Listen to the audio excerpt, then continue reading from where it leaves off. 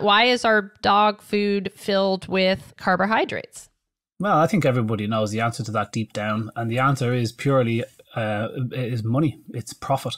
It increases the value. Yeah, cheap. Cereal, particularly the cereal used in pet food, which you don't even have to transport correctly. You can just have an open I love that you call it cereal. I love that. Yeah. Because that's how we tell people. I'm like, a shitty bag of kibble is like us eating Captain Crunch every single day with no milk. Yeah. And maybe a good one is eating Cheerios, which, is filled with glyphosate. So I don't even know if that's a good example. Well, look, it's the Cheerios. I'm never going to name brands, but I'll happily let you do it. But all day long I will. I ain't scared.